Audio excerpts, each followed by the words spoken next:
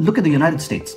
If you look at the Congressional Budget Office's estimates for debt to GDP is going to go like a straight line up from the pandemic to nearly 40 to 50% higher in terms of debt to GDP over the next 20, 30, 40 years. By the time we get to the year 2050, US debt to GDP is going to be around 200%. So this debt around the pandemic that we're talking about is a drop in the ocean compared to what aging is going to bring to us. Imagine spending an hour with the world's greatest traders. Imagine learning from their experiences, their successes, and their failures. Imagine no more. Welcome to Top Traders Unplugged, the place where you can learn from the best hedge fund managers in the world so you can take your manager, due diligence, or investment career to the next level. Before we begin today's conversation, remember to keep two things in mind. All the discussion we'll have about investment performance is about the past, and past performance does not guarantee or even infer anything about future performance. Also understand that there's a significant risk of financial loss with all investment strategies, and you need to request and understand the specific risks from the investment manager about their product before you make investment decisions. Here's your host, veteran hedge fund manager Niels Kaastrup-Larsen.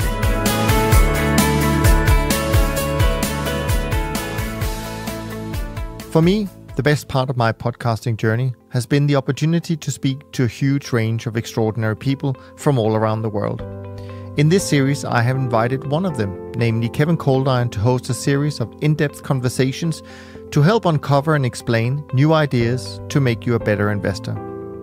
In the series, Kevin will be speaking to authors of new books and research papers to better understand the global economy and the dynamics that shape it, so that we can all successfully navigate the challenges within it. And with that, please welcome Kevin Coldiron. All right. Thank you, Niels. Welcome, everyone. We're really fortunate today to have with us Manoj Pradhan, who is the co-author of a very important book called The Great Demographic Reversal: Aging Societies, Waning Inequality, and an Inflation Revival. Why is this an important book? It's an important book because it deals with the structural forces that are going to drive markets over the next 5 years, 10 years, 15 years. And to me, structural forces are something that we as investors can actually do something about, right? So we're going to talk a lot about inflation. We're going to talk a lot about interest rates and why both those things are likely to be much higher in the future than we've seen in the past. So with that somewhat long-winded introduction and sales pitch, Manoj, welcome to the show. Well, Kevin, thanks very much for having me here. That was a much better introduction than I could have done myself. So thanks, I really appreciate it. I'm glad you found the book useful. It's really been a pleasure, and all of the conversations we've had in the wake of the controversies that we've seen over the last couple of years have been fantastic as well. Thanks for having me here. Yeah, no, I'm really excited about it, and maybe if you don't mind, just tell us a little bit about your story. Your professional background, how you met Charles Goodhart, who's a very well-known economist, and why you two decided to write this book. Oh, with pleasure. So Charles and I met when we were both at Morgan Stanley. Charles was an advisor over there for a while, and I was in the economics department where I led the global economics team. And I think we were very much in the minority during the time of lower for longer, and this is never going to change, and we're all doomed in Japan. This was a time when both Charles and I thought that some of the longest structural stories, which we both had a tendency to pay more attention to, simply did not reflect glacial changes that nevertheless had very, very large impacts. And the conversation moved from, obviously, well, what are the lessons from Japan? What can we learn from there? When the turn of demography comes and China turns, what will the impact on the global economy be? And where central banks would find it reasonable to respond and where not. And out of that came a paper at Morgan Stanley. Out of that came a presentation at the BIS's annual conference. And we decided to extend the thesis to a book by doing a lot more work, make it a lot more rounded. But at all those points in time, we really did not know when inflation would show up. In fact, most of the book was written in 2019. And, by the time the pandemic hit, we still did not know when inflation would show up. But when it did hit, we were fairly confident that a acceleration of the things that we thought would happen over a 5-10 year period would occur because of the pandemic. And one of the things that we've liked about our prognosis, which was that post-pandemic we'd see inflation between 5 and 10%, is how tight labor markets are. In the early days, there was a huge discussion about scarring in the labor markets that would keep wage growth subdued. But we feel fairly vindicated by looking at the tightness of labor markets, looking at the shortages of labor. And that's been the story that we've tried to talk about and acceleration about. So it's been a fantastic ride. Sitting with Charles is like being in a classroom every day and learning. And, I sometimes tell him that actually he's exactly the wrong person to write this book, because if everyone at his age worked half as hard as he does, we would have no demographic shortage. but right, thankfully so for he's our a thesis, counter argument to your thesis really that. But thankfully for our thesis, not everyone is Charles. Yeah, right, exactly. I'm definitely not going to be Charles. I'm going to be spending much more time on the tennis court and a golf course when I get to his age. So, were you? Your book came out, I think, the summer of 2021, and it really got a lot of attention, so much so that I actually wrote an article in Forbes and I said, hey, it looks like 2021 is turning into the summer of demography, and I was kind of bitter about that because it's like, hey, the baby boomers get the summer of love and we're stuck with the summer of demographics. But were you surprised at how, how sexy demographics is now, like how interested people were in your arguments? I really was a little bit taken aback, I have to say. We have seen interest in demography. It's very difficult to get away from it because there are phrases like demography is destiny. People have seen the impact, mistaken as we thought it is, on Japan. But really, I think what was lacking in the marketplace or in the academic literature, first of all, in the textbooks, there's very, very little about the supply side shaping the future of growth, and certainly almost nothing about supply side shaping the future of inflation, where most textbooks will still tell you that the central bank controls the rate of inflation almost perfectly, even though in real life, and in the medium term, that's hard to do. So yes, I think we were surprised, but by the time the labor shortages became a lot more persistent, I could understand why the interest in demography was as strong as it was. Okay. Well, okay. So let's get into that then. Let's talk about the structural forces that I mentioned at the beginning. And if we can maybe take a step back and introduce the listeners to how those forces, in your view, have affected the world in the last 30 years. And let's start with demography. You basically start the book by talking about demography and China as the two key structural forces. So maybe start with demography to explain how that's impacted kind of inflation and interest rates in the last couple decades. Okay, well, let's take history first. I think that's a very, very good place to start. As you mentioned in our book, there are only 2 national chapters, and none of them are on the US, the Euro area, or the UK, or any of the advanced economies. One is on China, and as I hope we'll discuss later on, the other's on Japan. And China, we thought, was a game changer. So the introduction of China and its massive labor force really took place in stages. The real opening up of the economy started in 1979. And if you look at China's share of global trade, the role of emerging markets in the global economy, the disinflationary measures that have been witnessed in the advanced economies, all of them seem to center around that area. But the real thrust of it was when China started entering the global manufacturing system. And that really happened in the biggest way possible in the year 2000, when the US Congress gave China the equivalent of most favored nation status. In fact, there's a lovely paper by 2 Federal Reserve economists which correlates with that story very well. It's called, fantastic title as well, The Surprisingly Swift Decline of US Manufacturing Employment. I mean, it says it all. And what they show you on a item by item basis using a database is that all of the products that were manufactured in the United States under a threat of tariff which were relatively low productivity stories, labor-intensive stories, as soon as China was given most favored nation status, the production of all of those things moved into China. And later on, the same products were re-exported back into the United States. And that's how we got a lot of this disinflation, China setting the equilibrium wage. But effectively, the bottom line, if you want to think about it, is that the introduction of China's labor force into the global economy, along with the baby boomers, reflected a 120% increase in the effective supply of labor. It's an astonishing labor supply shock. The only equivalent that we could think of was the Black Death, which went the other way and sadly killed 25% of the labor supply that was available. We've never seen anything like it before. We're very unlikely to see anything like it again. And so it was no surprise that the cost of labor globally started falling. The middle segment of the advanced economies, and particularly the United States, found it a great struggle to keep their incomes intact. So US inequality went up and global inequality fell because the emerging market economies started catching up much faster with the advanced economies. The result was disinflation.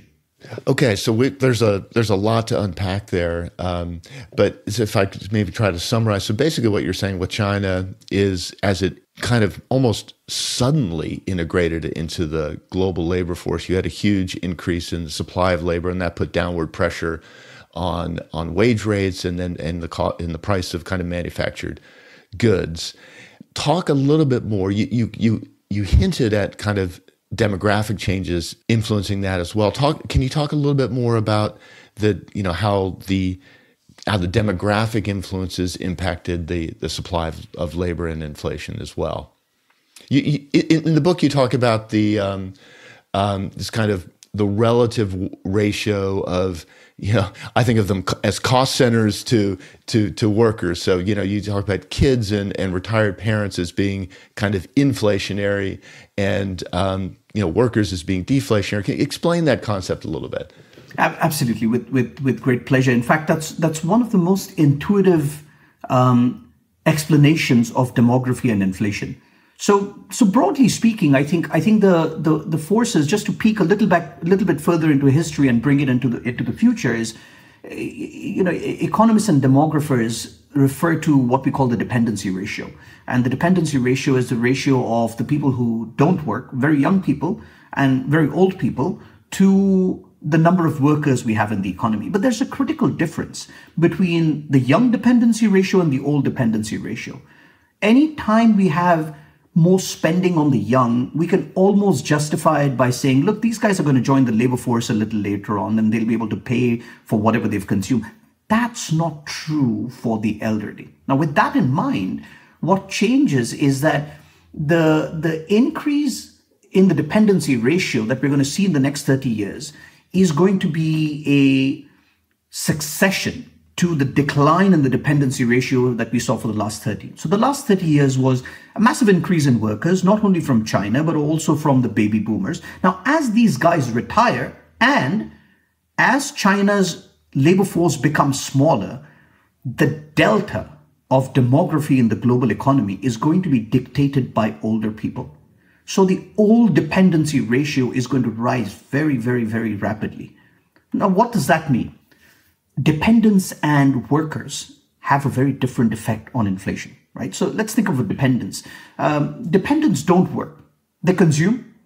And therefore, for a given set of goods and services, you're creating an inflationary impulse, but no ability to change the supply of goods. So the net effect is inflation.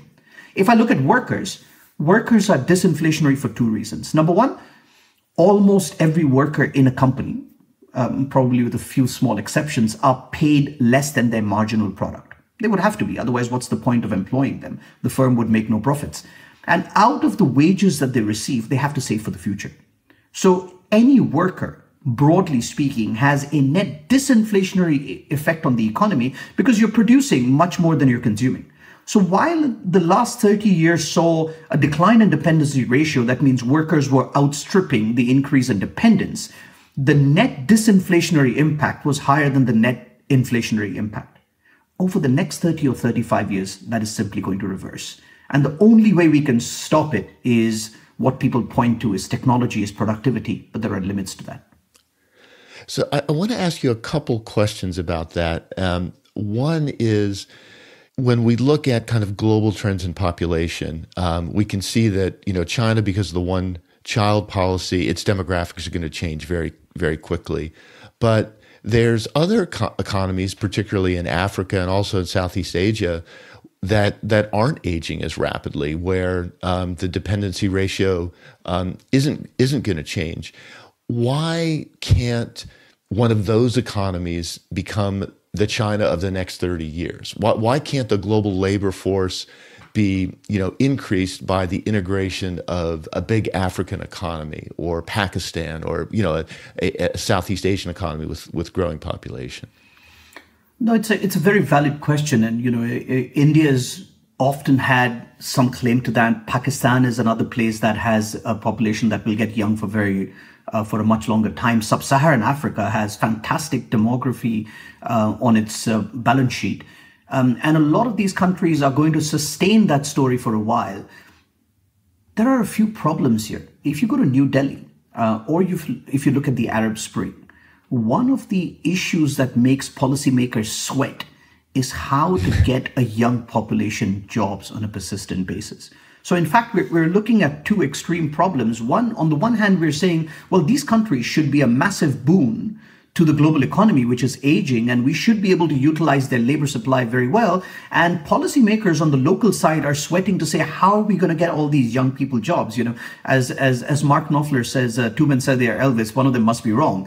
There must be something in between. And I think what bridges the gap between the two is that a lot of the economies in Africa or in Southeast Asia don't have the ability to transform capital into output as effectively. So there are three things to keep in mind. Number one, mathematically and economically, the problem would be solved if we could take some of the excess labor that policymakers locally are worried about and bring it over to the West, and we could deploy them according to the human capital of all different parts.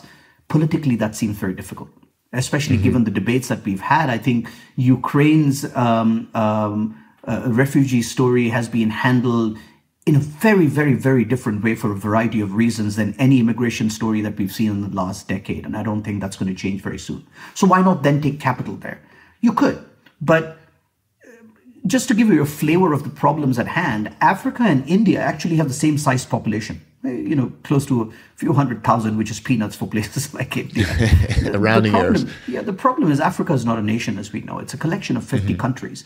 And India, as a country by itself, has so many problems coordinating a national strategy that it's very difficult to think that you'll avoid the wasted replication of infrastructure, of basic things in Africa, and come with a coordinated strategy, which you would need to become the next China. And the last point I'd make is China was incredibly lucky.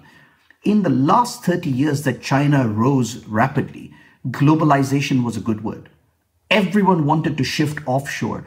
Now we think Africa will do very well. We think India will do very well. They will receive a lot of capital inflows. But the willingness to offshore your production, your supply chains, it's just not as enthusiastic as it's been. So in fact, if you take the fact that all these countries that have a young population are not really manufacturing superpowers yet, and we're hoping they'll become, the role they have to play is almost that of three Chinas, not one, in order to offset the demographic headwinds that we're seeing. So we're optimistic on them, but we're not very optimistic that they will become the salvation of an aging society.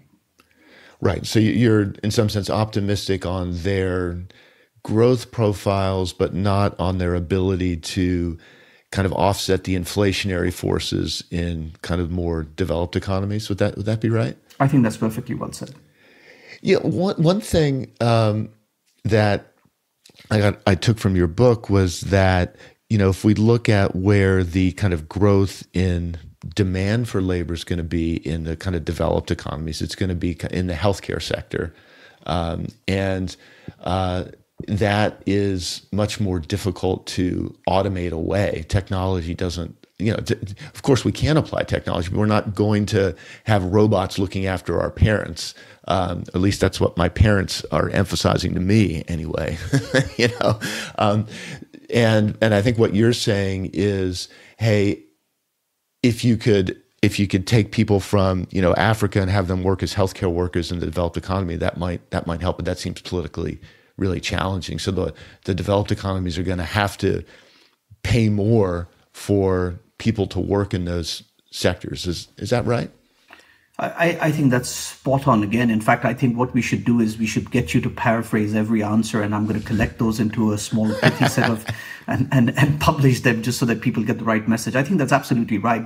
But your parents are either prescient or they have been reading economic articles slyly without telling you, because there is a study out of Japan, no less, that confirms what they're talking about. So the Japanese government is far more involved in looking after the older part of the population than any other country, as we all know.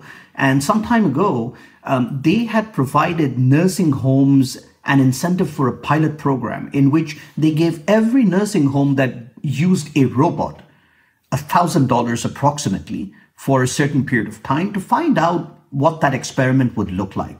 And a robot was very simple. It wasn't, one of those Arthur C. Clarke or any of those kind of humanitron robots. It was basically simple things that help patients in and out of wheelchairs and onto beds, or simple sensors that looked at, whether beds were wet and they needed to be changed, simple things like that.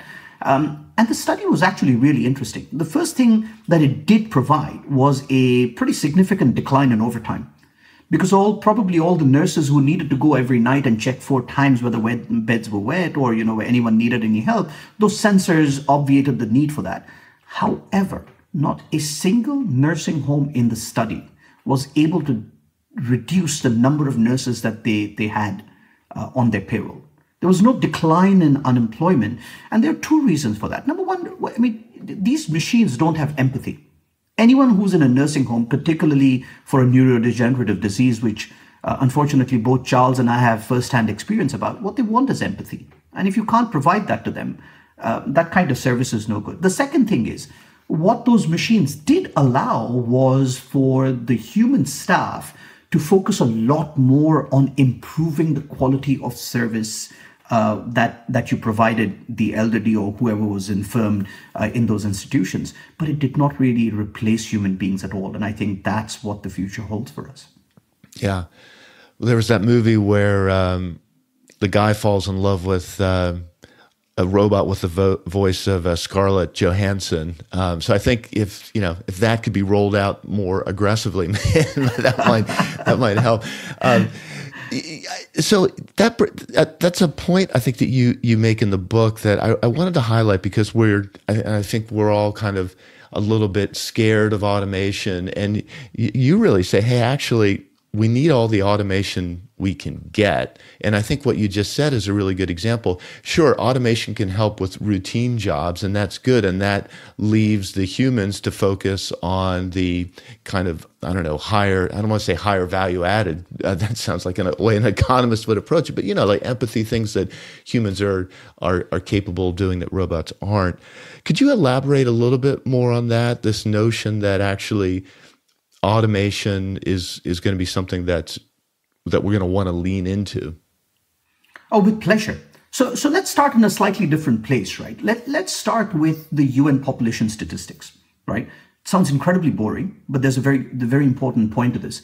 Most of the charts that you'll see almost anywhere, including our book, are based on these or UN population statistics, right? They tell you how demography is going to change under different tendencies. We take the central one, and they are those statistics that show you how compelling the aging in our societies is going to be. However, what they do not do is explain the economic lower availability of labor the way we think about it. Okay, let's think about a worker who has 2 tasks, or 2 workers who have a choice of things to do.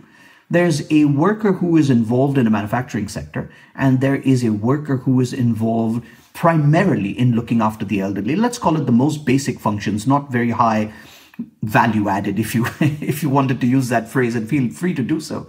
The worker who is part of the manufacturing sector is actually part of the production of a capital good, right? Which would mean a good that is used to produce other goods, or he could be used to produce a good that is going to be consumed and paid for. And the people who are paying for that good could either have incomes that have been earned in the past or incomes that are going to be earned in the future. When you look after the elderly, you cannot produce a capital good. You can only produce a consumption good that has a one-time use. And the reason you say that is because the elderly person is not going to be able to generate an income to pay for it in the future. That service that you provide is going to be very unique, is going to be incredibly idiosyncratic, and it is the reason that healthcare costs in the United States are mistakenly called inefficient. They're not inefficient in a classic sense where we're doing something terribly wrong, and if we just change the way we did things, efficiency would go through the roof. No, the simple point is, if I take two older people to a hospital, the way they need to be treated is completely different. And that difference is something that robots cannot deal with. So I'll give you another cute example from Japan, which always tickles me. I mean, it's about 5 years ago or so that Japan, I don't know if you have it in the book, but it's really funny. Japan came out with a fully roboticized hotel. I mean, complete with a velociraptor as a receptionist. Okay, completely roboticized. There was no human working in there. However, over the next 2 years, what started happening was that the robots who were trying to give direction to people living in there could not give them simple directions about how to go about different routes to get to the subway station, where they could buy a sandwich. Things like that became very difficult. So in 2 years... And I must say, most concierge at hotels can't do that very well either.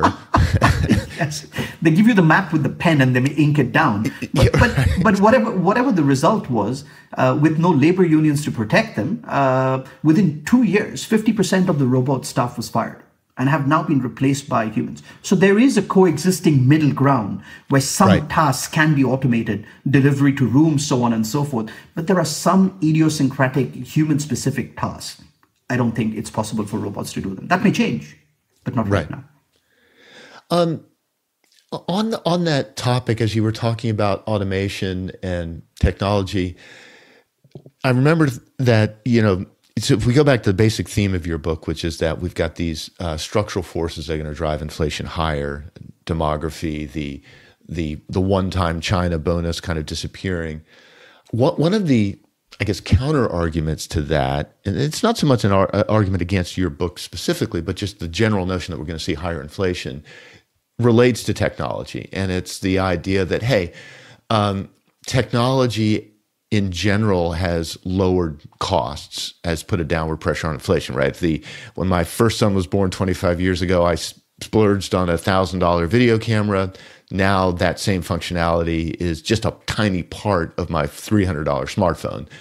So that's not going to change. Technology is going to continue to evolve, improve, and therefore, inflation is going to keep falling because we're going to be able to do things much cheaper. What's your response to that? I mean, it sounds like, I know you've kind of addressed that to some extent, but I want to, since that's an argument we hear, I'd like to just kind of get your general sense to the extent to which that's correct. I mean, the argument, the way you put it, is perfectly sound. There's absolutely nothing wrong with it. There are some parts of our consumption basket which are going to get ever cheaper. In fact, I was at a central bank.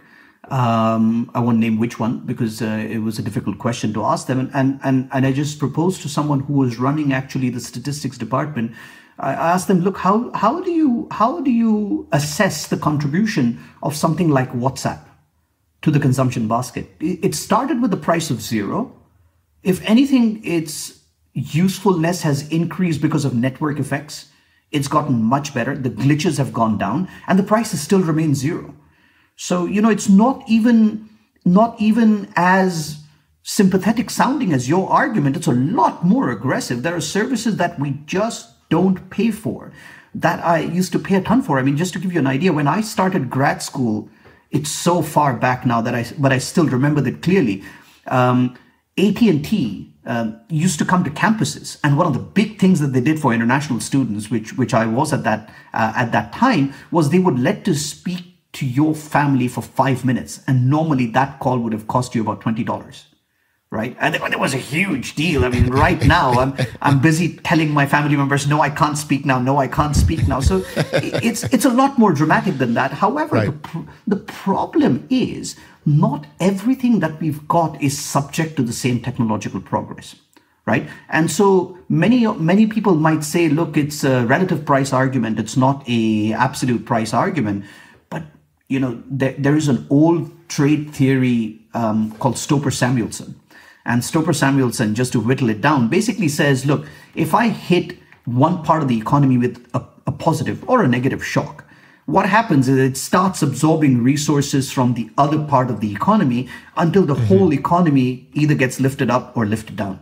So if the shock is big enough, and this one certainly is, aging will be an absolutely gigantic shock when we think about all the carrying costs that go along with it. That's going to raise the demand for labor in a way that whatever labor is released from sectors that use fewer and fewer people will be absorbed very easily in looking after the elderly. The overall cost of caring is going to go up. And most importantly, Kevin, something we haven't talked about yet is these are costs that the governments cannot say no thank you to. These are costs that every government that is going to be elected is going to have to incorporate in their debt to GDP ratios. And inflation is the one way that they can make that debt sustainable. Every other way is fraught with some problem or the other.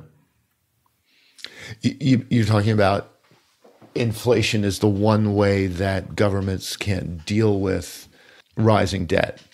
Is that what you're saying? The It is, and central banks too. I mean, in a classic economic model, what you would say is the central bank controls the long-term rate of inflation.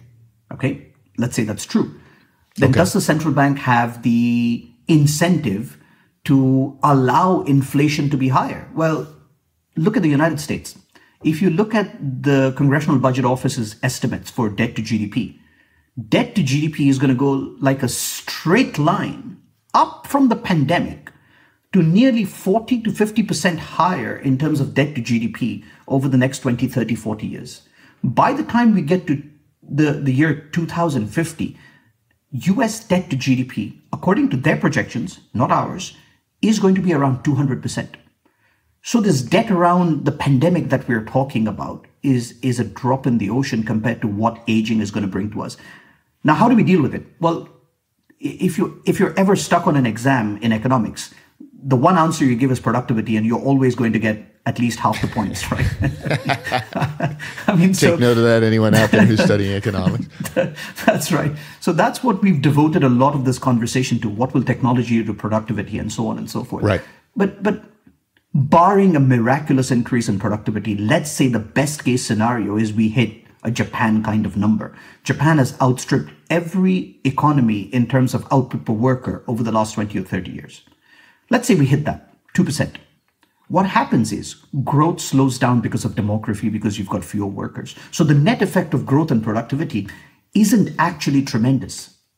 Okay? You could increase taxes, incredibly unpopular, and that's what topples governments. You could try and aggressively fight inflation, but with debt levels rising, we're under a concept of financial dominance, which means financial markets can disrupt it. So inflation then turns out to be the one thing that central banks and governments and societies will need to agree on, because how else do you make debt sustainable while the debt to GDP is rising so quickly? How do you convince people that the government is going to generate enough revenues to pay back that debt? If you don't, then the default risk rises and interest rates are going to go through the moon. Yeah, let's talk about that, because as you were giving that explanation, and I'm a complete believer in that, and I think the historical record also shows that, right? There's very few episodes where economies grow their way out of debt. It's usually some combination of, taxation, but more like inflation and financial repression, basically enforcing people to invest their money at rates below the rate of inflation. So it sounds like what you're suggesting is that interest rates, in the book you talk about the yield curve is going to steepen a lot. And I found that really interesting, because if we look at where the yield curve sits now, it's pretty flat, right? Certainly from the difference between, say, a 2-year interest rate and a 10-year interest rate is almost zero. Now, there's a bigger difference between a long-term interest rate and the current short rate, but if the Fed follows through on what it says it's going to do and raises rates to, what the market expects, around 3% by the end of the year, then we're looking at a flat yield curve across the board. You were saying that long-term, we're going to see a much steeper yield curve. So I'm guessing that you're thinking, hey, long rates are going to have to potentially go up by quite a bit. Is that right? And again, you're not making a prediction about next year or the year after, but if we're sitting here, 5-10 years down the road. Well, let's talk about the current juncture and where we've been wrong, because the curves are incredibly flat. So actually, we turned out to be wrong for really interesting reasons. Our argument in the book was what would happen initially is that the central banks would say, and this was actually in the postscript and written very clearly, and we wrote a few articles on VoxCU about this. Our argument was that central banks would say initially, this is all temporary. It's not going to go away. Then they would switch to saying, even if it remains... inflation was temporary. Yes, inflation was temporary. And they use the word transitory instead of temporary. The second thing they would then say is, well, even if inflation has gone up, inflation expectations are anchored. And it would be quite a while until they actually came to realize, well, this thing isn't a short-term blip. It's a longer one. What we didn't get and what we didn't take into account, and that's where we got the short-term story wrong on the yield curve, was that markets would not believe them. We have not seen markets treating the Federal Reserve, the European Central Bank, the Reserve Bank of Australia, the Riksbank, as if they were emerging markets, to be honest with you. In September, when the Federal Reserve indicated that, well, it would have to accelerate quantitative easing at a more rapid pace in the past, the trigger that something had changed led one-year yields to go up so fast that it was almost in disbelief that markets saw Federal Reserve not capitulate to rising inflation until December. The same thing happened in Sweden, Australia, Canada, UK, Euro area, wherever you looked. It was as if the market said, well, you are falling behind the curve every day that you don't hike interest rates. And if you can't change things, I will. So the difference that you're talking about is between James Carville is back, right? The bond market vigilantes, at least, are kind of starting to kind of reemerge from their slumber. Is that what you're saying? They are, but it wasn't just the bond market, because usually what would happen is the yield curve would play the role of being a vigilante, right? What we're saying over here is it didn't even have to come to that. The reason that I said they were being treated like emerging markets is because the 1-year and 2-year yields went up. That was a direct challenge to central banks saying, you may control the 2-year rate, but you don't know what you're doing. And that was something that we have seen only for places like Brazil, for South Africa, for Turkey, and sometimes for India and Indonesia. But being applied to the advanced economies is something we have never seen before to this extent. That's what changed, really. That's a fascinating way to put it, suggesting that the market has maybe lost faith in central banks more quickly than one might expect. Does that change your conclusion in the book that the yield curve eventually is going to steepen? I mean, we think there is an opportunity here for the yield curves to steepen, but it will depend tremendously on what central banks do. If we go back to original thinking, and honestly, we've had no reason to change it, that central banks finally understand that they have to learn to live with inflation the way we've learned to live with COVID. The parallels are there. That unlike COVID, which is perhaps some might argue it's a net positive because it gives us immunity, but inflation is actually a net positive. Having inflation 1%, 2%, 2.5%, 3% maybe, well, let's stop there, higher than your target, is something that can help erode the real burden of debt over a period of time. And if you had to choose between slightly higher inflation and attacking inflation, which would crush growth, I think most central banks would eventually come to holding policy relatively steady. And under those conditions, you would need a premium out of the bond market. And that's where we think the story might still have some relevance. I just want to circle back because that's quite important. So when you said, hey, central banks have to learn to live with inflation, my first thought was, well, markets might not like that, right? So therefore, they're going to impose. Central banks can live with inflation in the sense that they can keep short-term interest rates below inflation. But if the markets are controlling long-term interest rates, then we're back to your world where the yield curve does steepen. Is that what you're saying? It's a fair point, but I don't want to overextend that point either, because I think there is a way that gets around this story. So if you look in the last 2 years of the recovery, they have been somewhat unique in a very clear sense. So for people who are listening over there who are not technical, I'm going to spend a minute just explaining a couple of terms, right? So we've got the bonds that the government sells. Markets call them nominal bonds. And the reason they call them nominal bonds is because there is also another kind of bond that is sold which protects you from inflation. The coupon payments are linked to CPI. And the difference between the two is what markets, the yields of the two bonds is what markets call break-even inflation. So markets see that as a way of expressing their inflation expectations, as a way of protecting themselves from inflation.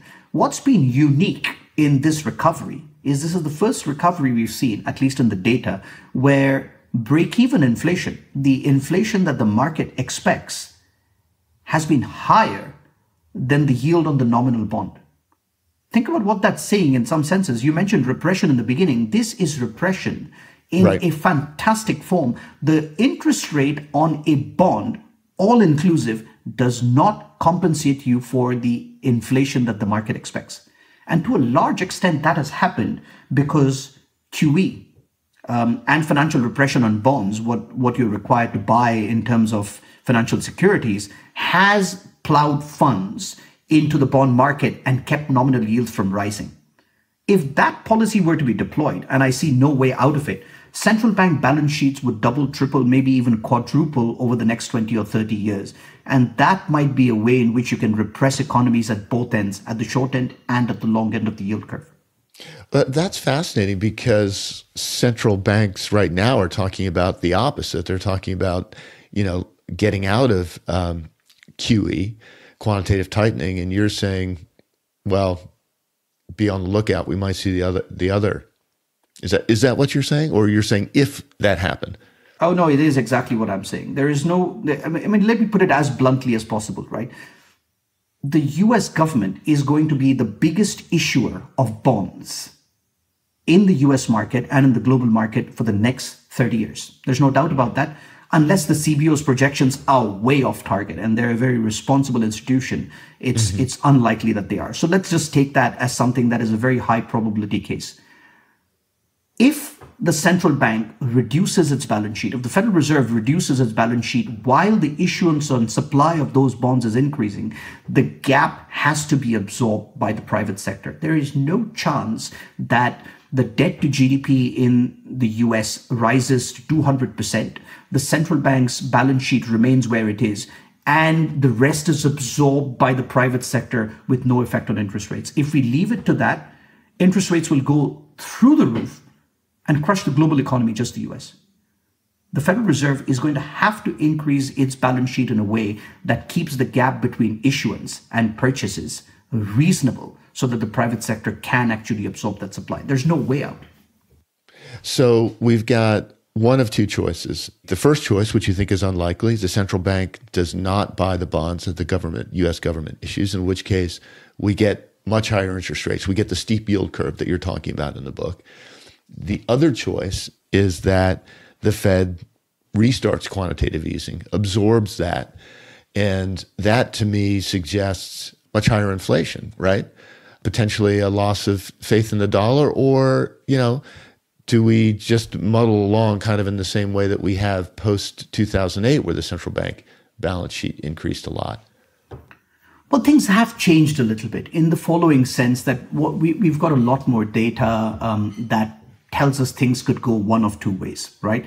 So Olivier Blanchard, who's probably one of the finest economists in the world, had a comment on monetization, which doesn't really let you sleep better at night. But I think he had it about right, which he says, look, we've seen plenty of episodes thus far of monetization of debt that have not led to inflation. It may happen that we may overstep the bounds and that some of that monetization comes back to bite us. But in my personal opinion, there are episodes in which you don't get massive amounts of inflation because of debt being purchased by central banks. And the first one is the bad case. And the bad case is where the debt creates so much excess capacity that it creates disinflation or deflation of its own. We've seen that in China. Right. And then if you're absorbing that debt, all you're doing is really helping write down the value of those assets. That's not very good, right? The second thing is if you are financing an activity which, if not financed, would have taken inflation through the roof itself. So if you did not give us an example of that. I mean, we've got it right in front of us, and the simple example is aging, right? So aging will have to be financed one way or the other. If, let's say, the government says, "I'm not touching this. This is all you. You decide how to deal with your own life a little later on." What would happen right now is if the government told us, "I've got absolutely no health protection for you, or no pension protection for you," you'd stop consuming almost everything you could. Right? Because you'd have to save, because you say, well, look, I don't know if I'm going to live to be 70, 80, 90, or 100. You know, there was a very famous book, very popular book in Japan called The 100-Year Life, which really made people wake up to the fact that, look, how are you going to live if you're going to turn out to be 100? What should you do now? If the government told you I'm walking away, you would increase your savings so much that consumption would absolutely collapse. It's the paradox of thrift, and we would go into a deep depression. You'd buy nothing, you just stay home where you are. So the government will not allow that. They can walk away to some extent, but they will finance it. They will take some of it because the government can do the one thing that you can't. They can tax. Right? Now the question is taxation the right way to finance its debt? It's a point we've talked about before, so I won't elaborate much on it. If you tax people, then what the worker will say was, well, you're taxing me to pay for the older people. I need to protect my purchasing power. So increase my wages to the extent that I am protected in my after-tax income. And that would be massively inflationary. You can see how a wage price spiral might arise. Absolutely. So the central bank then has to say, well, okay, let's do some of that, but not so much that we get a wage price spiral because that crushes inflation.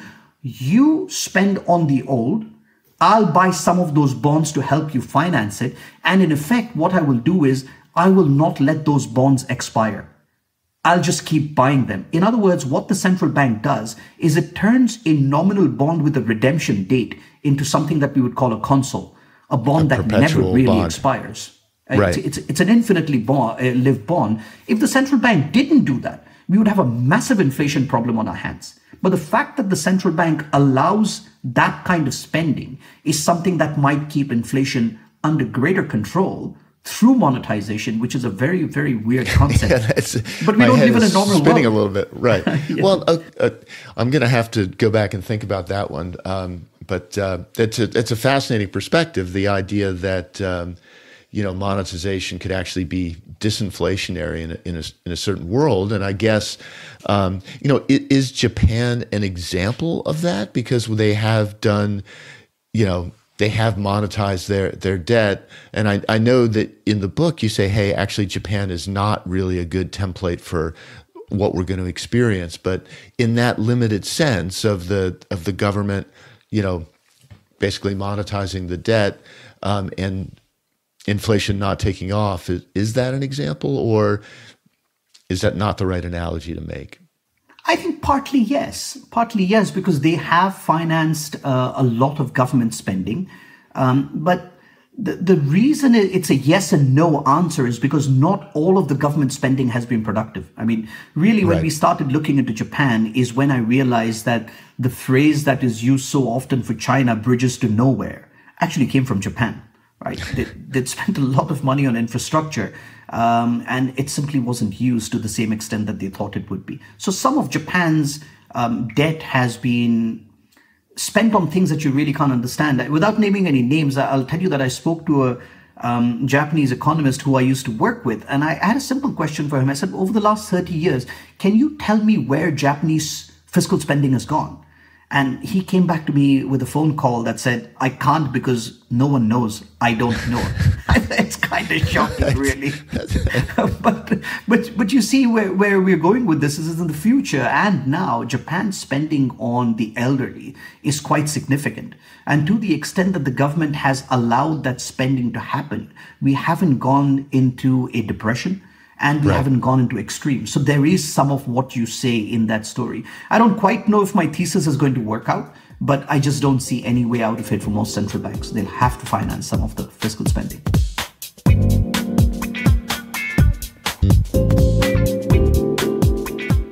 We're getting toward the end, and I wanted to bring up inequality a little bit because that's in the title of your book. And in some sense, the message, I guess, is positive in that you are suggesting that inequality is going to wane. And could you elaborate a little bit on why you think that's the case? Oh, yes, I'd be happy to. I mean, the simplest message that comes out of our book is that the bargaining power of labor is set to come back. Right. And it's so easy to see today. That point was really hard to make 2 years ago because when the pandemic hit, the real discussion around the pandemic was whether there would be wage growth or, according to the opposite camp, whether there would be what people call scarring, right? And scarring meant that labor markets would take an incredibly long time to recover and wage growth would be non-existent for the next 5 years, maybe even more depending on the pandemic. That simply hasn't panned out. And what we've seen is not only has labor in an absolute sense been scarce, which means that the lower availability of labor has caused wages to grow, but we've seen two distributional stories that are absolutely fascinating, right? If you look at the Atlanta Fed's wage tracker, the Atlanta Fed's wage tracker tells you that the lowest income and skill quartile of the labor market, which is where most of the labor deficiencies in terms of supply have been, is growing at 2 to 3 times the pace of wages in the top earning quartile. Right. It's fascinating that you say that. 'Cause to throw in a real world example, my son works at a resort in Central Oregon, and they just can't find anyone to clean the houses, and so they've had to increase wages, and so they did eventually start to attract some of the local people to do the cleaning, but they had to raise the wages so much that the cleaners, when you kind of aggregated their wages on an annual basis, were making more than the managers at the resort. And the managers, when they kind of did the math, like, hold on, I should get paid more. Whether they should or not is another story. But then they bargain, their wages go up, and you get, I think that's an example of what you're saying.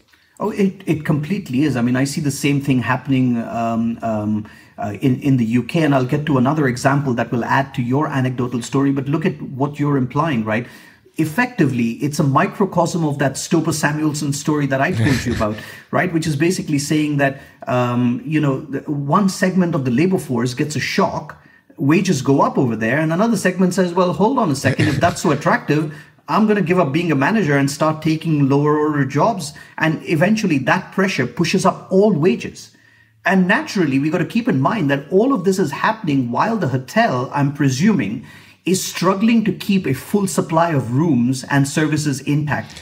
Absolutely. Which means for a lower supply, you've got a higher input cost, which is where the wage price spiral comes from. But there's one more anecdotal story, if you don't mind, I'll talk about. And that actually is best to show through what's happening at a place like the one my wife works at. So she is a distributional manager for online services at a local chain of retail stores.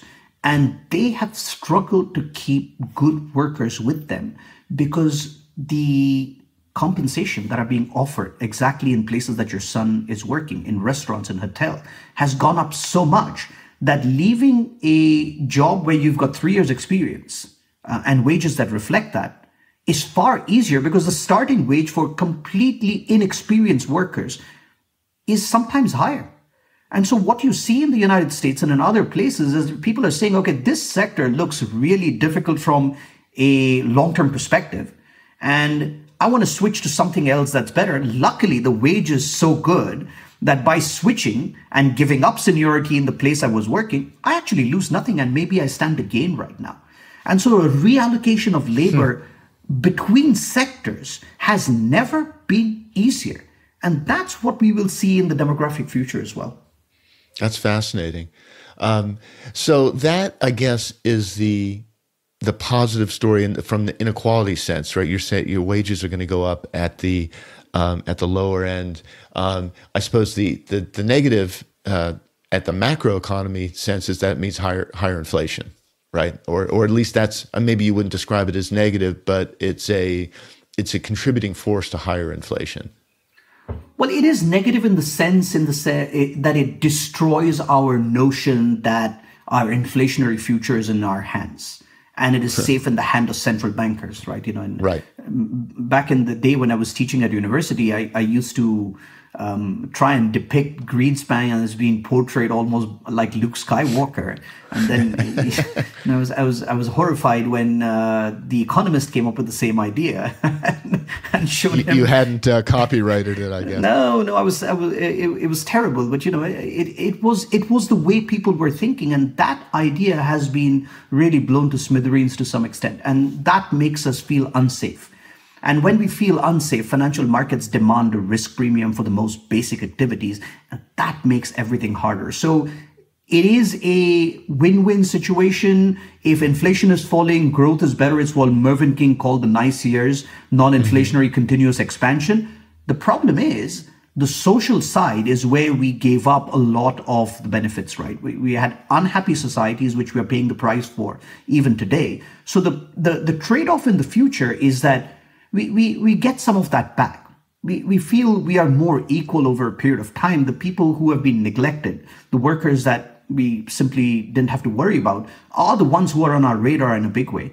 But we give up some of the macro stability and the ease of doing things, the ease of access to credit, the low risk premiums that we had in the past. I mean, some would say it's not a good trade-off. Some would say it's an excellent trade-off, and that's the world we're in. Right. Okay. I think that's a really good place to start on or stop on maybe a more positive note, or certainly a note that, hey, the world's changing. It might seem a little scary, but it's certainly potentially manageable. And I just wanted to thank you for taking the time to come and talk to us. It's a book that we've really only scratched the surface of. We wanted to talk more about Japan, and there's a lot. There's a lot in the book about that, so I really would suggest anyone who's heard this conversation to pick it up and read it. So Manoj, thanks for joining us, and I wish you all the best. Kevin, I really enjoyed that. I'm looking at the recording time, and it's 56 minutes. I've really enjoyed it. The time's really flown by. Thanks for having me. That was great. Our pleasure. Thank you. Thank you so much, Kevin and Manoj, for a very insightful conversation. Clearly, the nice years, meaning the non-inflationary continuous expansion years, are over, and demographics will drive so much of the global economic agenda for years to come. The consequences of QE or non-QE that Manoj expects are massive, and it'll be interesting to see if central banks and policymakers will choose inflation or higher interest rates as their worst enemy, and the risk of getting both is, of course, pretty high as well. Aging will have to be financed for sure, which will make life very difficult indeed. And that forecast of the US government being the biggest issuer of bonds, bar none, in the coming decades will potentially lay the ground for massive dislocations in the financial markets, which investors need to be prepared for. Make sure you go and follow Manoj and Kevin's work, as well as getting a copy of both of their books, because as you can tell from today's conversation, some of these ideas and topics are not being discussed on mainstream media. From Kevin and me, thanks so much for listening, and we look forward to being back with you on the next episode. And in the meantime, take care of yourself and take care of each other. Thanks for listening to Top Traders Unplugged. If you feel you learned something of value from today's episode, the best way to stay updated is to go on over to iTunes and subscribe to the show so that you'll be sure to get all the new episodes as they're released. We have some amazing guests lined up for you, and to ensure our show continues to grow, please leave us an honest rating and review in iTunes. It only takes a minute, and it's the best way to show us you love the podcast. We'll see you next time on Top Traders Unplugged.